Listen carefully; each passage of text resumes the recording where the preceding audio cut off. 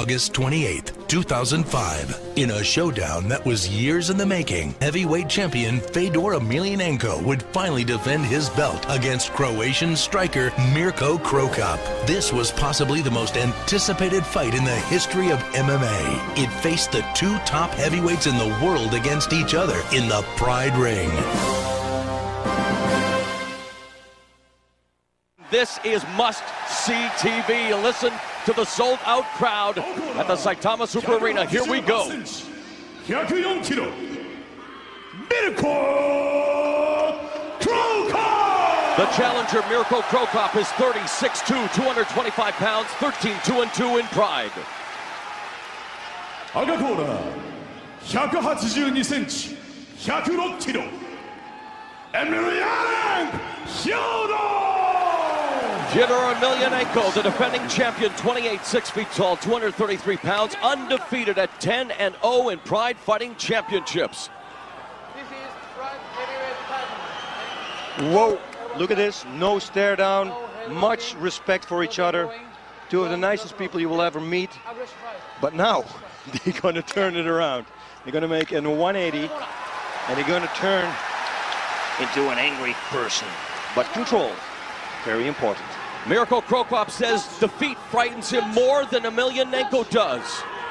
While Emelianenko says he respects Cro, and there you see the mutual respect, and this title fight is underway.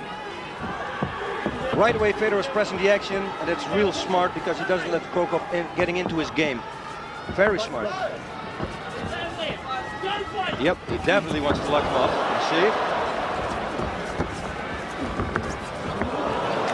Cro able to push away, and we know all about Crocop's tremendous takedown defense. Emelianenko able to block, check that kick, boss. Yeah, he did. But you know what? Emelianenko, when he fought Antonio Nogueira, he had that body slam that he did all the time. So his upper body movement is real good too, his upper body wrestling. Cro is oh so quick on his feet. So Emelianenko, Fedor going there for a left hook to the body, which is the liver. Whoa! And there you see the proficient striker, Cro going right down the middle of the guard with the left hand. Constantly pressing the action. Doesn't give Cro time to stand still. Saw Emelianenko deliver half-hearted left kick, but already cognizant of the fact that Cro was immediately going to counter with that left hand. One little mistake, it's all it needs. And again, Cro sending that message with that left straight through the guard, boss. Yep. And we know that Emelianenko's striking technique a little wider with his strikes, and we talked about that, boss, that Cro might be able to exploit that because he is the professional striker. Yes, he is. You know, Emelianenko has great power, though. He only needs to connect, but Cro is so good at evading it. Yep. Moving backwards, staying out of the reach. He's doing a perfect job here. He cannot go into the corner. It's so important. Once you get locked up, nice. And again, the great counter to that left kick. Beautiful.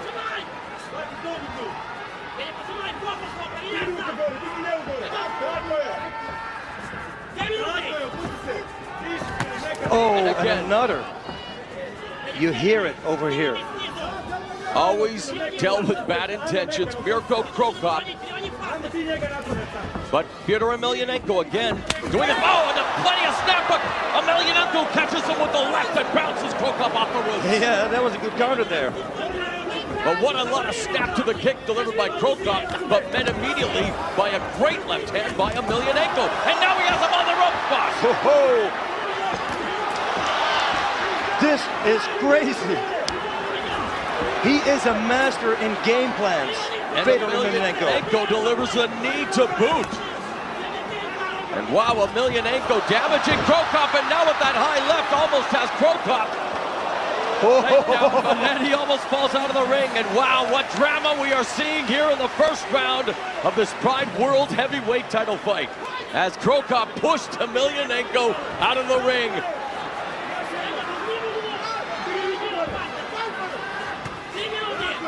Another straight left by Cro. Yeah, the thing is with Fedor, he's pressing the action, but the bad thing about that is he can't walk on that left straight of Cro Cop. But surprisingly, perhaps, boss, Emelianenko has damaged Cro Cop with those strikes, and now Cro Cop going with the kicks and the combinations upstairs. Oh, and nice again, he hit rocks here. Cro Cop. What a right straight.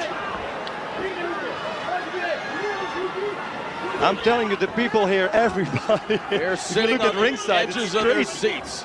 All eyes on the center of the ring where they belong.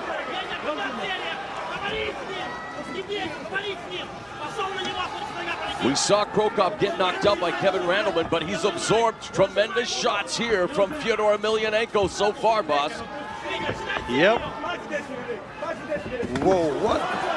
And another left straight, countered right away here by Fedor. Counter by Emelianenko. Misses with that right hand.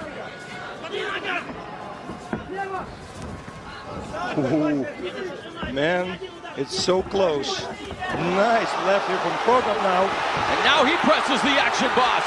But then he's hit with the right by Emelianenko. High left kick by Cro Cop and falls down.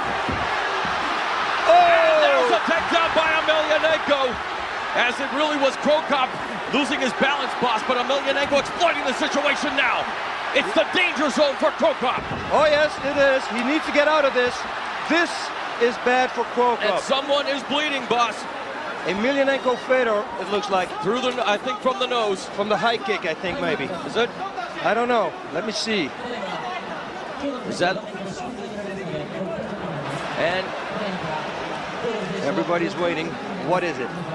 Yeah, it's a cut, right high on the head. It's not a big cut, I think.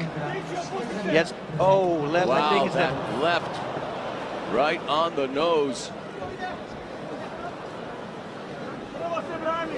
Man. Oh. Look at this action. Two of the greatest heavyweights in MMA thus far delivering the goods, boss. Yeah, who could have asked for more? That was the kick, you see? Yes. It's right on that spot. And let's hope that we do not revisit what we had happen at the 2004 heavyweight tournament final. Yes, they're going to allow him to continue. Well, actually, it is the nose, boss. I thought it was over the eye, but it was from, is it over the eye as well? Yes, it's over the eye as well. Okay, so there's two cuts, but minor in nature at this juncture. If there's a cut above your right eye, you know it's from Cro Cop's left kick. Yes. But the ground and pound. Let's see now how much Fabrizio Verdun's BJJ help has helped Mirko Cro, because this is where Fedor Emelianenko is at his most lethal. Back into the guard.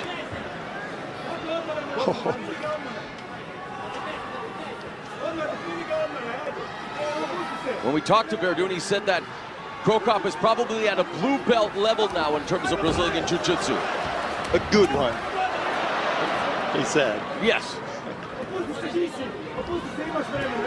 Here Cro Cop neutralizing the hands, the arms actually of Fedor Emelianenko. Cro Cop worked with Brazilian wrestler Rodrigo Artilheiro as well, and he praised Cro Cop on his strength and his ever-evolving ground game. There you see again, bloodied face of Emelianenko, and they're going to check him out one more time. Emelianenko, who never really divulges much in terms of his training information, did let fans and media know that at the end of July, they trained in the Caucasus Mountains, Mount Elbrus, which led us to believe, high-altitude training, boss, that he probably anticipated this might go a long time. And because they trained at Mount Elbrus, and right now, from the information we're gathering, it doesn't appear to be a severe cut. They're just wanting to wipe away the blood. And as we see another great shot of this incredible crowd, Yuji Shibata, the head official, calling them back to the center of the ring. Yes. Same position. Same position. We're getting a little bit of everything here in the first round of the Pride World Heavyweight title fight between champion Emelianenko and challenger Cro Cop.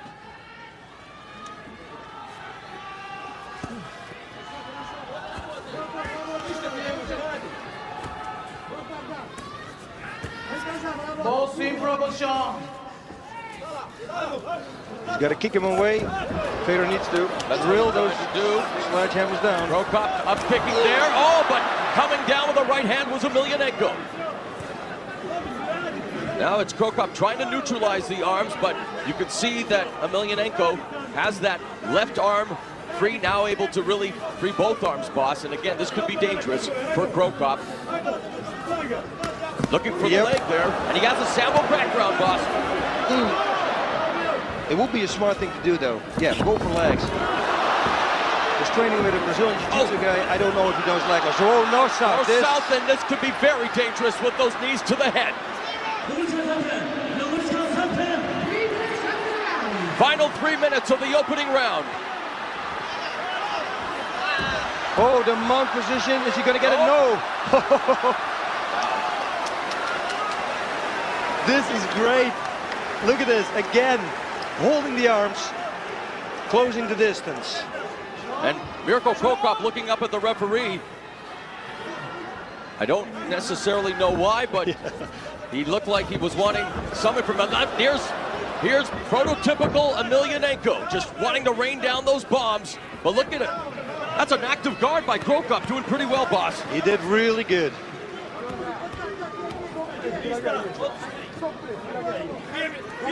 But Emelianenko in the close guard, trying to look to improve his position. Now, but look at Cro keeping him in close, boss. Yeah, it's very important. We say it many times, the longer a strike travels, the more power it has, so you want to close the distance all the time, especially with Fedor. And having said that, look who's attempting to try to load up that long-range bomb. But back down now, and look at Cro Fans wondered what his ground game was like. Well, his defense seems to be doing okay, boss, because he's really avoided the full brunt of this Emelianenko attack. But there was a right hand. Yeah, it's wild. You know that if somebody's going to connect like 100%, or what, 80%, it's going to be over. But who's going to be the one? Is it going the distance? You know, we don't know any.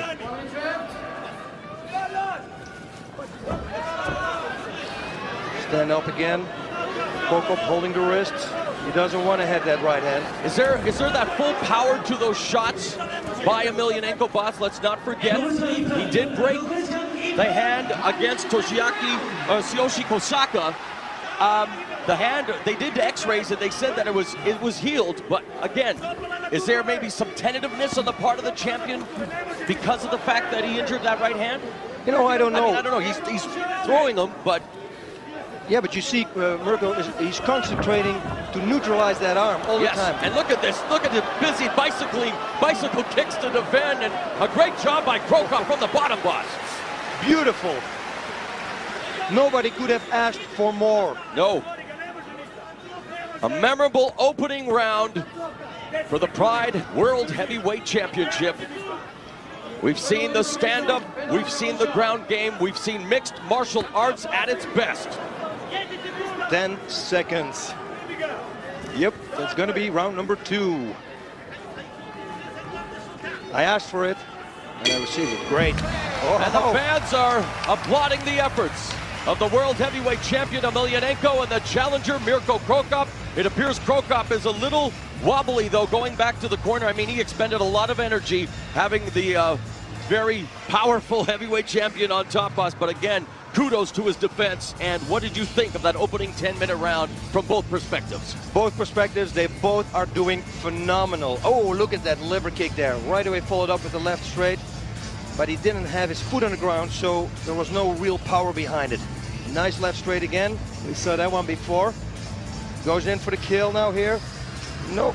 Look at that action. Boss, when you take a look at the replays and seeing what we saw in the opening 10 minutes, and again, thankfully we are not the judges, but Emelianenko, as we see some good shots from the challenger, but Emelianenko was able to surprise Cro as well with some exchanges standing up, and he did control the ground action. Would you give the slight edge to the champion in that opening 10 minutes? You know what? Now you said it like that. Yes, I do. Yes, I do. Fedor is a master in shifting his weight on the right places, and that's why Mirko is tired right now. He just lays on him, and he knows exactly, lays on his belly, and he pushes himself up so his lungs get emptied. Having said that, though, Cro is nowhere near out of this matchup. I mean, no, come on. That has to give him confidence, knowing that he was able to defend so well on the ground, knowing how dangerous Emelianenko is in that area. So it's going to be interesting to see what happens in round number 2. And again, the Pride World Heavyweight Championship at stake. And there you see the champion. And again, boss, let's take a look one more time at some of the action from the opening 10 minutes. Oh, and there they stopped it. And great analysis as always, Mr. Root. That was wild. Woo! All right, the marked up face of the heavyweight champion showing the scars. Cro as well. These two are warriors through and through. And here we go.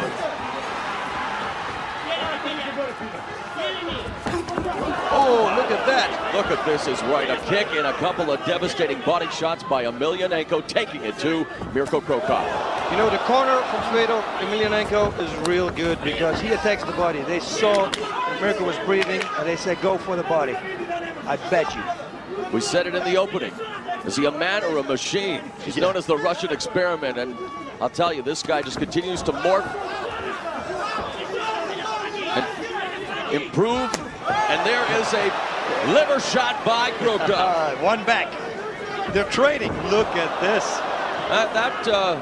He's got a short haircut already. That just gave him another close shave. Yeah. Wow, barely avoids that counter. Looking for the body lock was Cro, but now just has to force it away. It looks like right now Emelianenko has the power advantage over Cro, boss, in that he's able to control the clinch and the fighting in close. Yep. Mirko has to move away from the ropes. This is very important. And Fedor is doing a great job. Oh, Cro looks like he has the body lock now. And that's true. Going for the takedown.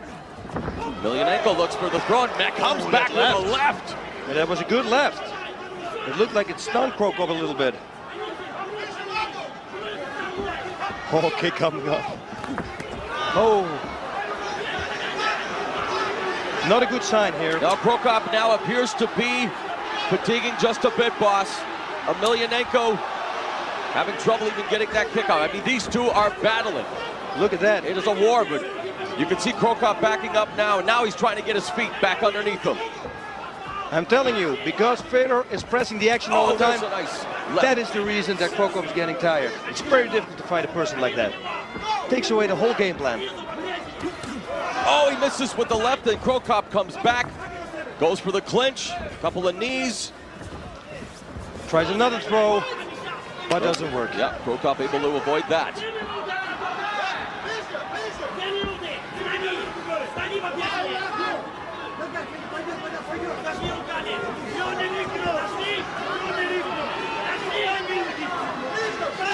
Nice! Left, but countered immediately by Emelianenko. And just when you think Cro is seeing a ray of sunshine, Emelianenko comes back with that dark cloud in the form of his counterpunching. Yep, and he's closing the distance non-stop. Neutralizing the punches and the kicks of Cro.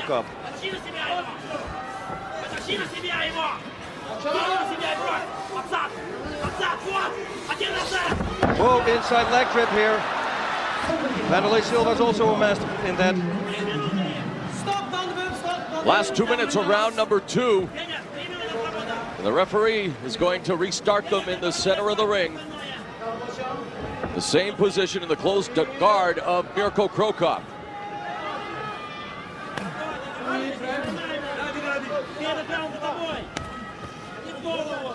Obviously, the pace has slowed in round number 2, and really, did we expect them to go at it like we did in that memorable opening 10 minutes? Now the Croatian contingent, you may be able to hear them in the background,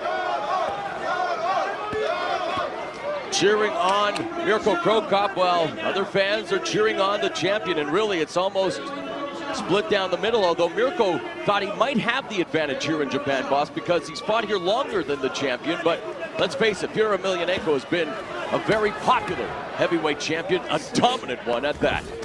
Oh, yes, he is. do not let him go to the side mount. I want to say, he tried to go for the mount, but didn't work, and back into the guard. Yeah, and he delivered some hammer fist, but you saw that Cro Cop was trying to grab that right arm, but just slipped out. Final 60 seconds of the second round. Could we be treated to round number 3, boss? It looks like yes, but in this fight, you really can't tell. And I don't think anyone would complain.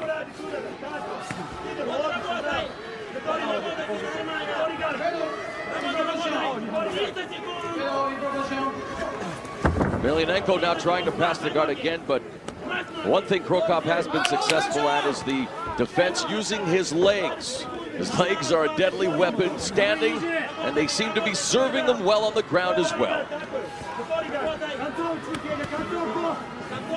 Into the final 10 seconds of the second round.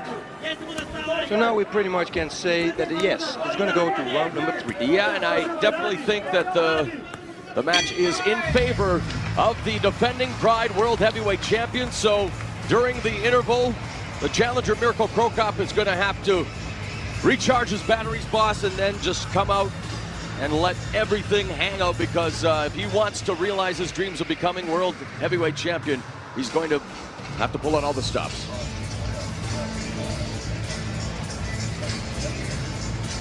Look at this action. There he went for throwing that left hook. Yep. And look at the reaction of Cro Cop here. Look, he stands still for a second. Yeah, he's fatiguing, and let's face it, he's got the most dangerous man in the heavyweight division, the champion, all over him. And that's got to be very tiring, boss, when you know, it's frustrating as well when you're on the bottom, not used to being in that position, and not able to get back to where you are more comfortable. Whoa, man. But you can see both of them are showing effects of what has been a war thus far. And what does Fedor Emelianenko now get whispered in his ear, in his super corner, so to say? Because every time you see him fight, he has a different game plan. Wow. This game plan was perfect for him. I know it's funny, he says unlike most fighters, he doesn't even engage in any special type of training or preparation depending upon his opponent. He's just adjusts his fighting style according to the flow of the fight and his opponent's actions, and he really is one of the more intelligent fighters involved in this sport, boss.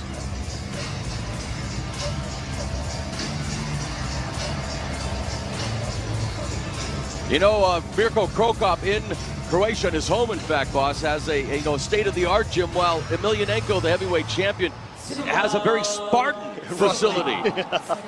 So it's, two schools of thought, two different styles, if you will, but I mean, when you put them together, this is what you get. A memorable battle for the World Heavyweight Championship. The third and final round is upon us. Started right away with the right low kick to the outside leg of Fedor Emelianenko, but now, nice right straight to the body. Emelianenko is getting the better of these stand-up exchanges.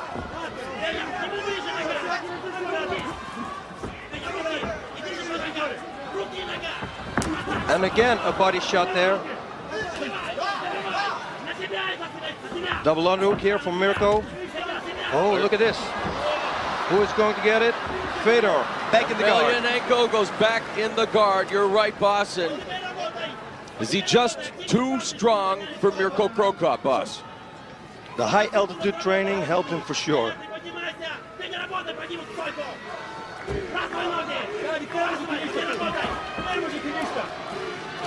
Going in, Cro said that he felt no one had a clear advantage in this fight. He thought that it would come down to physical conditioning, a careless mistake, the intangibles. We talked a little bit about the training that Emelianenko did, boss, and there you see raining down some left hands. He even went to Holland, worked with some of the great strikers there, while Cro, he always keeps his training in a shroud of secrecy, working, of course, with Fabricio Verdun. He brought in Mike Kyle, he brought in Artillero, and there's that middle kick by Emelianenko. The spleen. Yes. The right kick to the spleen.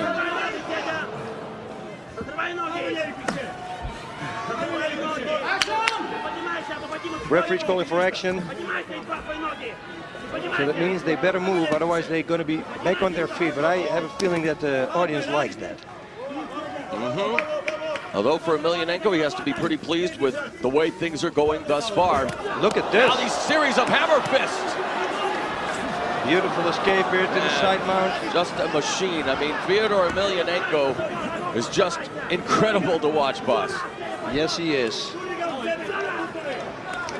You see, you notice he's pretty much not hitting with his right hand, actually. Bring up a good point. Yes, a very good point. Final 3 minutes now.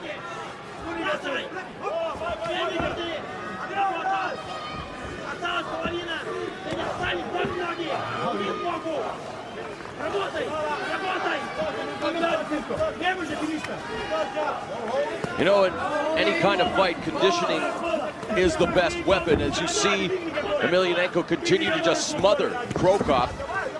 Mirko thought that mental stability would determine the winner of this fight, but really right now it is simply the fact that oh, wait a minute now, with 2 minutes 26 seconds left, referee Yuji Shimada has issued a yellow card to Mirko Cro. And here we go, boss. Both fighters standing. Mirko misses with the left in the clinch. A knee by Emelianenko looking for the takedown. And back to the ground they go. This is not good for Mirko Cro. Very good for Fedor, not for Cro. Fedor Emelianenko, a textbook game plan against the Croatian sensation Mirko Cro. We saw him go to war 2.5 times, if you will, with Antonio Rodrigo Nogueira. I mean, is there anyone in the world who can take away the Pride World Heavyweight Championship? Mirko Cro. has 1 minute and 30 seconds to do so. If Mirko doesn't take it, it's going to be very difficult to find somebody who can.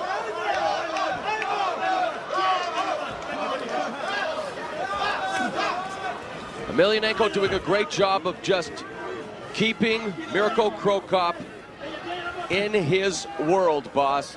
Not allowing Cro. to get on track. And let's face it, even when they were standing, Mirko Cro. did not look like the Cro. we are accustomed to seeing, because Emelianenko was able to take him out of that zone by outstriking him. Outstriking him because he was pushing the action. He was pressing the action. You know, and if you walking backwards all the time, how are you going to fire that back leg? All right, it's the final 60 seconds. If it's going to happen, another yellow card for Cro. And maybe the tank is running on empty for Mirko Cro. His opportunity for landing the Pride World Heavyweight Championship seems to be slipping away. A liver kick, but you see him fall against the ropes. Fedor Emelianenko. Nice left there, but it didn't have the power behind it that it normally has.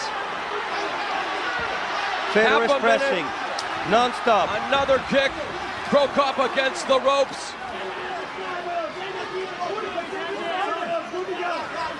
"15 seconds. And Cro. is on the ground. Yep. Emelianenko's in the open guard. And you know, watching Cro. fall like that, boss, perhaps a metaphor for watching his championship dreams come crashing down as well. Yep. I think so too. I think the heavyweight champ did it. A tremendous show of respect. Fedor Emelianenko helping Mirko Cro. to his feet. But I do believe Mirko Cro.'s dreams of becoming champion have turned into a nightmare tonight in the form of the Russian experiment, Fedor Emelianenko. Oh, and look at this. Yep. Fedor did a great job. It looked like here a triangle attempt, but it's Fedor we're talking about. And his fight against Nogueira, he escaped every single submission attempt. So I don't think that Mirko could submit him right here. Maybe surprise him, but no, that was not in there. Beautiful side mount. It was a grueling matchup, and you have to give credit to where it is due. Both fighters giving it all they got. I mean, you could see the signs. There is Emelianenko's wife, who was got to be, well, I mean, you never know what a spouse feels like this, boss. She looks at her husband, banged up like that. Let's go to the judges' decision. Let's hear the announcer and find out who emerges victorious. Fedor.